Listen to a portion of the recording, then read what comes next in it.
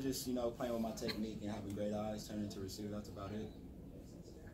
What did you think of the way the defense competed today against such a high-powered We offense? definitely played our butts off, It's a game of bitches. We came up short today, but we got to reload and get back to getting ready for our next game next week. First play of the game, they try to take a deep shot on you. How do you take that personally when offense just tries to come out and do that?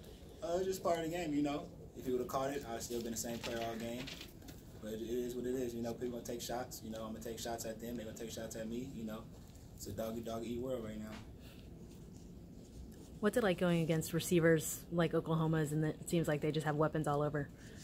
It's definitely what I play this game for. I want to be put on the island with the best. And Oklahoma definitely have one of the best receiving corps. That's what they're known for. So it's definitely a blessing just to be able to have them on the schedule this year and next year. What was it like going up against Kyler Murray? Obviously, he's a pretty fast guy, and he can throw a good ball. He's definitely a guy who's blessed. He can do what he wants, and he can sling the rock. He can throw. He can sling the rock. He can run the rock. He's a guy with the blessed arm, and he could do pretty much anything. So, hats off to him. What do you think this defense has to look forward to in terms of getting better? We just got to come on each and every day. We got to put the pieces together. We just got to stay dialed in, stay focused. And make sure that we stay to our script.